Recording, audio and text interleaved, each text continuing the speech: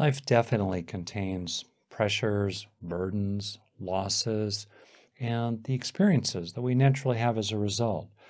Feeling worried, feeling pressured, feeling dismayed, feeling lonely or blue. In a word, suffering. Life contains suffering. It's not the only thing it contains, but it certainly contains some suffering. And for many people, there's a lot of it. What do we do about it? Well, we do what we can out in the world to try to change those things that make people suffer, including ourselves, and we take actions in ways large and small.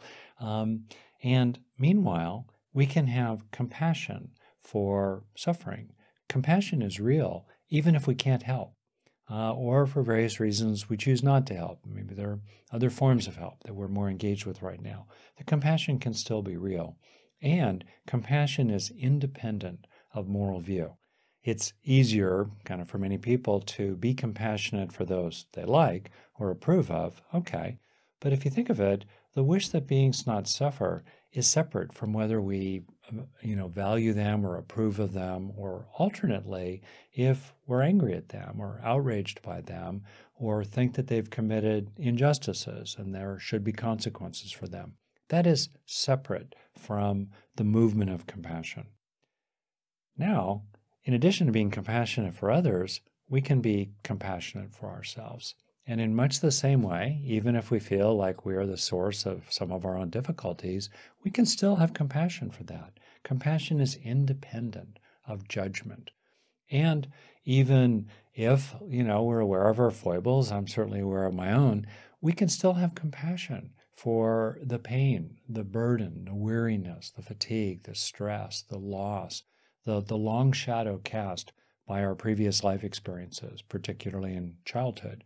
We can have compassion for that inside ourselves. People who have greater self-compassion are more able to push against harsh, brutal sometimes self-criticism.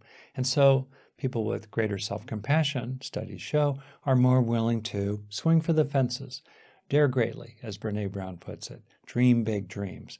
Compassion for ourselves is where we start, but it's not where we end. We can keep pursuing our goals. We can keep dealing with challenges in a very practical and coping way, after or amidst having compassion for ourselves. So there's some key ways to have compassion for yourself, and you may want to do this while I'm talking about it here. First is to bring to mind the sense of your own difficulties with a feeling of common humanity. Other people, too, are weary. Other people, too, have physical pain. Other people, too, have loss. This is not, the sense of common humanity is not about diminishing how it is for you. It's about, in a word from psychology, normalizing it. It's real. It's part of our humanity. So in the first place, we bring empathy for ourselves. We feel it. We accept it.